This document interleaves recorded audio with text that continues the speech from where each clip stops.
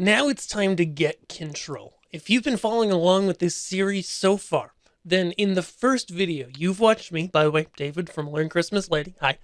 You watched me first select my gear, then build my controller, and now we're going to get some control of our lights. So just to begin, we haven't plugged in our lights yet. You can, if you want to plug in up to 150 pixels out of each output of your controller. And they're going to go ahead and be plugged in. Now, the first thing that I've got to do here is get my controller set up and get xLights set up. So I've powered on my controller, and when you power up a Falcon, what you're going to see is on the screen, you're going to see it's idle for a few minutes, and then it boots up. It's going to automatically find an IP address from your router, if you have a router on the network assigning DHCP, which they typically do. And you're going to see that IP address on the screen. If you don't have a router in your system, it should default to a specific IP address, which you could then go to in your computer. That's a little bit beyond the scope of this tutorial, though. So I've pulled up that web page, and we've got here the configuration page. So the very first thing that I want to do is just see that this is here, see it's good, see what my IP address is. I'm going to go to network configuration, and I do like to disable DHCP. Leave the IP address where it is, so it's always in the same place. I'm actually going to copy that and hit save. Let the guy reboot. And then we're going to open up xLights. I'm going to be doing this tutorial in xLights. So we'll open that up. If this is your first time opening up xLights, then you're going to see a pop-up that says, hey, you don't have a show folder. Please select one. I usually use the documents/xLights folder. It's a good place, but for this, I'm going to go to a brand new folder. So I'm just going to right click,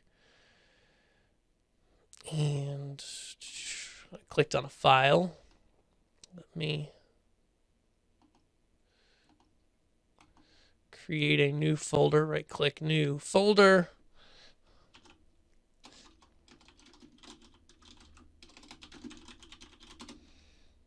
Awesome. Hit open.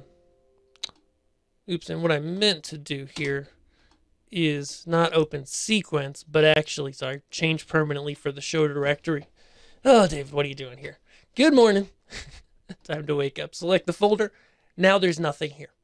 The first thing I'm going to do is hit discover, because if you have a controller that is a Falcon or a Culp or one of the popular ones in our hobby, they're going to be automatically found here, which is awesome. Okay. Also, by default now, you're going to have auto layout models if you click on it, auto size, full xLights control, all set up. Okay. And so the cool thing about this is it sets up a lot here. It's going to just auto manage this stuff. And though I don't love doing things in automatic mode, it really does work well. Next, we go to the layout tab. So for this one, there are multiple ways to set this up. You know, truly it depends on what your setup's going to look like. But we're just going to pretend we're doing a matrix today. So I'm going to drag out a matrix. And I'm going to go ahead and strings. The first thing is the number of connections to your controller. So that's going to be 4 by 150. And then that's the amount of nodes on each string. And then the strands is how many times it boogie woogies back and forth, right? So let's do 3. So say it's 50 wide of a matrix, and every 3, basically, we start a new port, okay? Hit save, and then we can go ahead and fill out our controller connection here, which I'm not going to do right now because we can actually go over here. If we hit visualize here in the controller tab, you see here, you get the matrix, and we can drag this in, and then it just automatically goes string 1, 2, 3, 4, port 1, 2, 3, 4, done. This is an F4 controller, and it has the ability to add expansion ports, so there are more ports here, but we're not using them. Awesome. Press save. Press save, make sure we're good in layout, and then I'm going to go plug in a couple pixels so that we can see something light up, and we're going to go create our first sequence. Now, the one quick thing that I did miss here was if we close this out, we can go over to the layout tab again, And we just need to make this 50% brightness, because if they are at full with most pixels, we would be over the capacity of our power supply. So we're going to pop those down to 50%, more than enough usually. Hit save on that guy, and then we're back to it. All right, so you may be able to see them there. I've got my pixels hanging off the table, which is great. I can go here. The first thing I'm going to do is just hit new sequence. This will be a musical, or sorry, not a musical, just a animation. Quick start. Yeah, I know. Let's go to animation. I hit the wrong button. I know.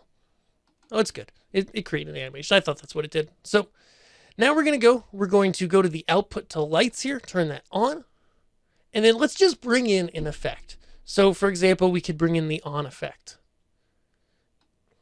And as you can see, boom, lights are on. If I had all 600 connected, we would see them going. So this is the first step to testing. Now, of course, I'm just doing a matrix here, so it's a very simple prop. You know, prop-wise, that's whatever shape you put your pixels in.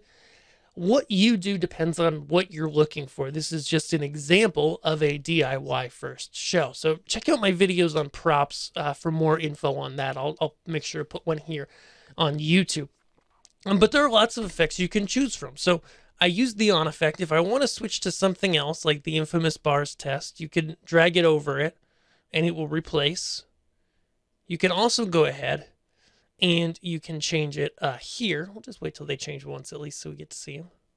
Blink, red, and they'll go back to white. But you can choose any of them from this drop down here. You can also choose them from the top here, drag them in. Get all sorts of effects going on. And that's it. It's really that simple to get started. Go ahead and hit save. Boom, save your xLights sequence.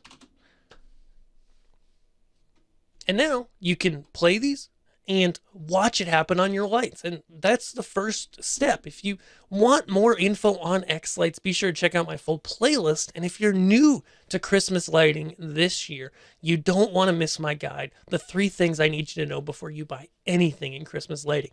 Grab that over at learnchristmaslighting.com. Be sure you're subscribed here, and we will see you in our next video. Thanks.